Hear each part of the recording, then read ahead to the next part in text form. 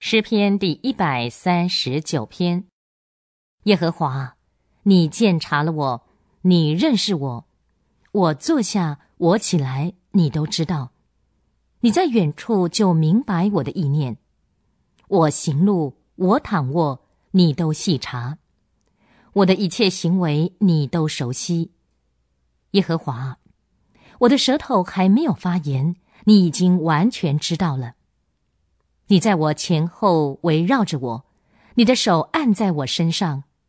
这样的知识奇妙，是我不能理解的，高超是我不能达到的。我到哪里去躲避你的灵？我往哪里去逃避你的面呢？如果我升到天上，你在那里；如果我在阴间下榻，你也在那里；如果我展开清晨的翅膀，飞到海的极处居住，就是在那里，你的手仍必引导我，你的右手也必扶持我。如果我说，愿黑暗遮盖我，愿我周围的亮光变成黑夜，但对你来说，黑暗也不算是黑暗，黑夜必如同白昼一样发亮，黑暗和光明在你看来都是一样的。我的脏腑是你所造的，在我母腹中你塑造了我。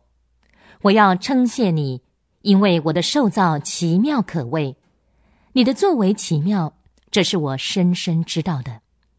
我在隐秘处被造，在地的深处被塑造。那时我的形体不能向你隐藏，我未成形的身体，你的眼睛早已看见。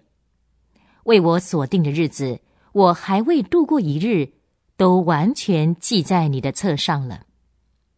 神啊，你的意念对我多么珍贵，数目何等众多！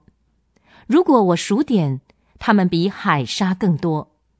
我睡醒的时候，仍然与你同在。神啊，甚愿你杀戮恶人！你们流人血的啊，离开我去吧！他们恶意说话顶撞你，你的仇敌妄称你的名。耶和华，恨恶你的，我怎能不恨恶他们呢？起来攻击你的，我怎能不厌恶他们呢？我极度恨恶他们，把他们视为我的仇敌。